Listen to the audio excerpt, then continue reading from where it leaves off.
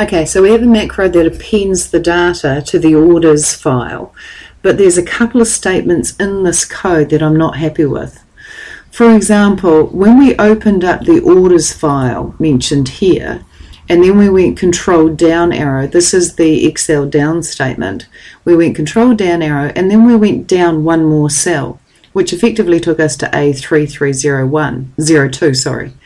This I want to get rid of because the next time it won't be A3302 as the list grows. So I'm happy with this control down arrow taking me Excel down, but then I need a statement that just says I want to come down one more row. So I'm going to use the offset statement. So I'll take out this and I'm going to put Activecell full stop offset and then bracket, and here I say how many rows I want to come down or how many rows I want to go up. If I wanted to go up, say 10 rows, I'd go -10.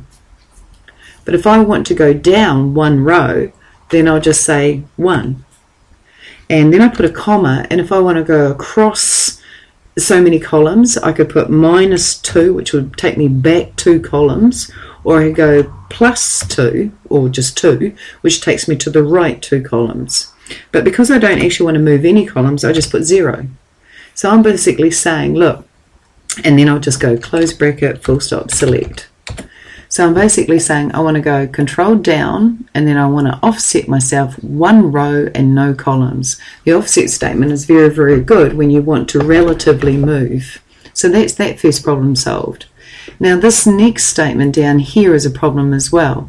Basically the named range database is being applied to or refers to this area here, and it's stopping at row 3479 and column 7.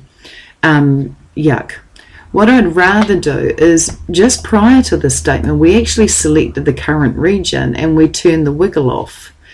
With the current region selected, we could just say, instead of all this, we could say selection full stop name equals database.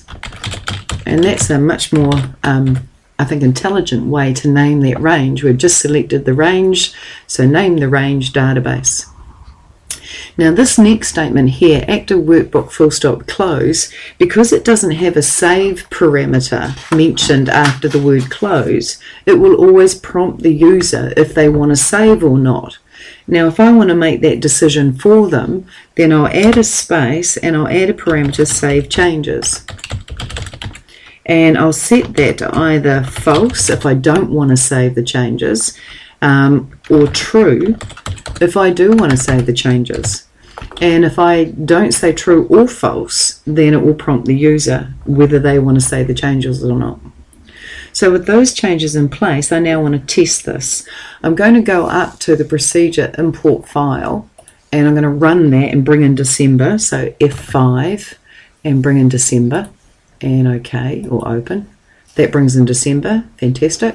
Then I go to fill labels and I press F5, and that populates all the blanks with the labels.